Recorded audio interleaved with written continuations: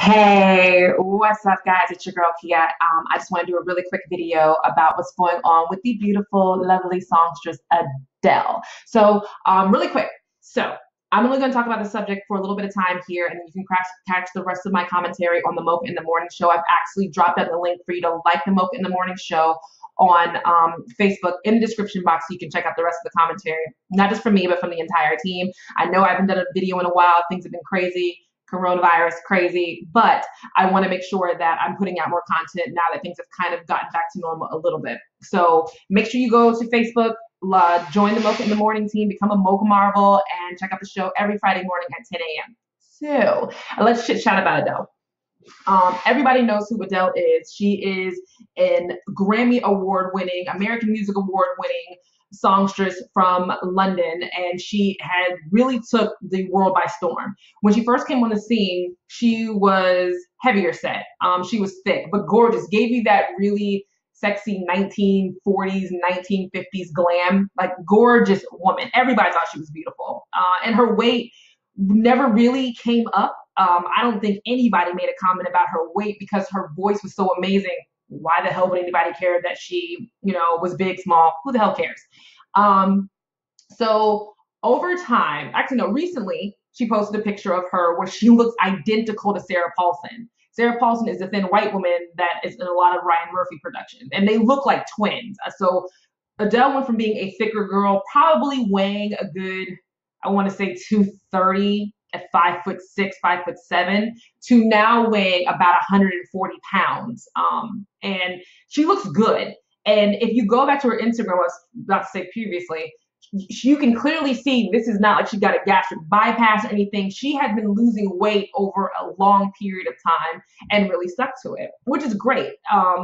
But she posted that picture of her saying thank you to the first responders in London, that they're the true heroes and they're really keeping things going and alive. It was beautiful. And a lot of so-called body positive people have been attacking her and hating on her losing weight, which made me now think, wait a minute, are we only supposed to be body positive if the person is bigger? Because that's how it's coming off on Twitter. If a person wanted to lose weight, there's not somebody supporting.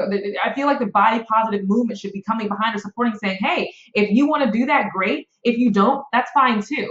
And when that person does reach the goal that they want, it should be the body positive people saying, wow, good job. Congrats on losing the weight. You wanted to do it, you did it.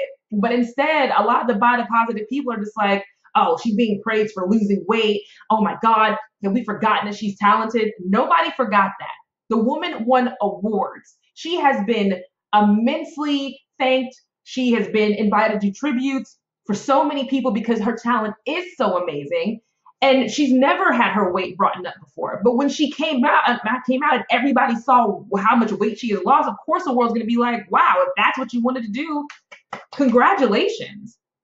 And why are people on Twitter acting like, again, the body positive people are saying it's bad that she lost weight or that she even wanted to lose weight? I don't understand that. How are we only body positive if it's for the girls who are fat? But when women are smaller or in shape or want to get in shape, or even women my size who are taller but thick or whatever, why is that a bad thing? Why can't everybody be a part of the body positive movement? Here's the thing. It's not body positivity if it's only one body size that's included. So if only big girls can be proud of their bodies, then what's the point of the body positive movement?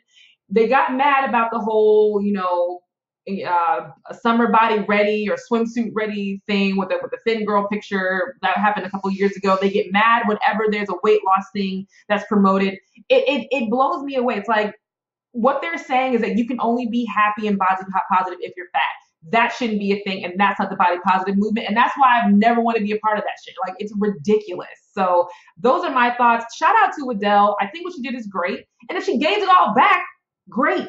Who cares? It doesn't matter. If someone reaches a goal, we should all cheer for them if that goal. If Lizzo decides that she wants to lose weight and she reaches that goal, great. She lost the weight. She reached a goal. I'm ready to see what the rest of the world has to say about this. So drop that in my comments. Let's get the conversation started. Again, to join the Mocha in the Morning Show, to see us on Fridays at 10 a.m., drop down in the link below. So you can see the show and like the channel on Facebook. You can follow me on Twitter at Kia Shakoor, and you can like and subscribe to my channel for all of my wonderful content that will be coming up. So happy to get back into the groove. I will see you guys next time.